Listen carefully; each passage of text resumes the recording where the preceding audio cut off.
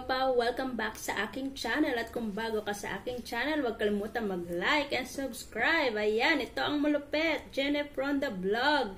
Ayan, update lang po tayo. Bale, 2 weeks na akong gumagamit ng Kirei Glutathione. Ayan, kung napanood nyo na po yung 7 days review ko dito, hindi naman ako ganun hindi naman ganong nag-light yung kulay ko. Pero ngayon dahil 14 days na ako, ayan, wala akong lightning, galing lang sa labas, ganito lang siya. At nag-lighten na talaga ang kulay ko. Ayan. So, ito, bali, masasabi ko ngayon napakaganda niya kasi hindi naman din ako nagkaroon ng mga pimples. Walang mga tumubo sa akin, walang breakouts, kasi yung iba meron, di ba?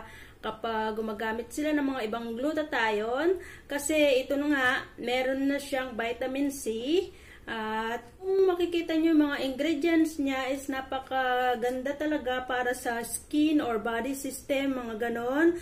Halos nandito na yung collagen, yung grapeseed, vitamin E, rose crystal, halos nandun na lahat. Nandito na pala lahat. Ayan.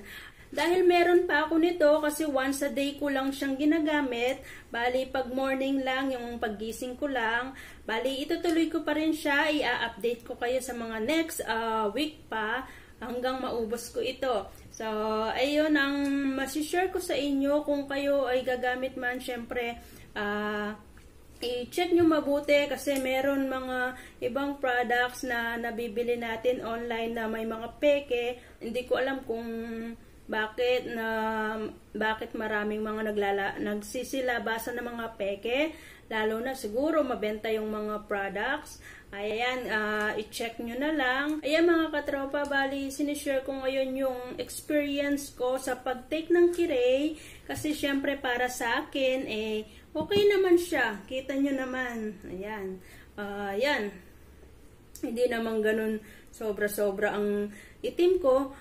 Kasi nga, nag-lighten na talaga ako. 2 weeks na yon. Sinabi ko naman, nung 1 week, hindi talaga ako, wala pa talaga na nakita ko na sobrang nag-lighten ako. Halos ngayon lang, yung after nitong 2 weeks na to, dire-diretso pa nga, no? Kaya mas masasabi ko sa inyo or masishare ko yung karanasan ko habang tinetake ko ito. Patuloy pa rin hanggang sa ngayon. Pag-lighten ng skin ko, wala akong makeup. Bali, lip tint lang itong gamit ko. Kung makikita nyo yung mga ibang vlog ko na product ng Shine, ayan ang gamit ko, lip tint lang. At ayun mga katropa, yan lang. Wala na akong iba. Syempre, nagtatrabaho ako. Yan lang yung ating pagmumukha ngayon. Huwag na kayong magtaka. Lagi akong nakaganito kasi sobrang init sa labas. Sobra. Halos yung iba kasi mga katropa, nagtitake sila, kung gusto nilang mas mabilis na pumuti, nagtitake sila ng mga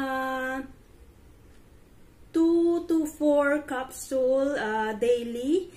Parang ginagawa nila is 2 sa umaga at 2 sa hapon or gabi after kumain para mas mabilis daw ang effect. Pero ako syempre masunurin naman ako at syempre kailangan may budget lagi pag ganun, di ba? Hindi naman nagmamadali. So ayun, nagtitake lang ako ng once a day lang. Ayan, pang umaga lang talaga. At nakita nyo naman, at sa unang vlog ko, nakita nyo naman yung review ko ng Kirei. Tinest ko talaga siya sa betadine para ma-share sa inyo na original yung products. Ayan, kung kayo man ay bibili, pakitest na lang po bago natin inumin. Syempre, para sa ating safety, syempre. At huwag tayong mapahamak sa mga iniinom nating gamot. Kung sakali man may mga At kung sakali man magka-breakouts tayo, is yung nilalabas lang niya yung dumi sa ating katawan. At huwag mabahala doon kasi diretso nyo lang yung pag-take kasi aalis lang din yun lahat. Parang inaalis lang yung dumi, kaya nga nagkakatagyawat tayo. Pero ako kasi, hindi naman ako nagkatagyawat, walang tumubo. Meron nung una, maliit lang talaga dito, pero saglit lang yun, nawala din talaga siya. Kaya ito yung masishare ko sa inyo. Siyempre, disclaimer lang mga katropa, pwedeng maging hiyang ang mga products sa inyo at hindi pwedeng maging hiyang sa akin at pwedeng hiyang sa akin na hindi pwedeng hiyang sa inyo.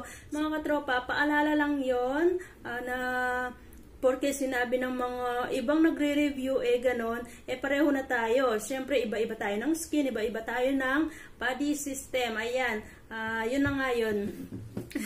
So, ayun ang masishare ko ngayon sa inyo sa update ko dito sa Kirei. 2 weeks na siya.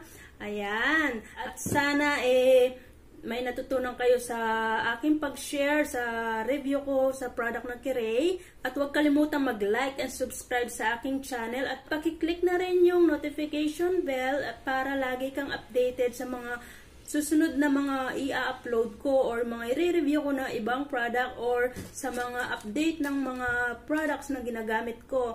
So, ayun mga katropa, salamat!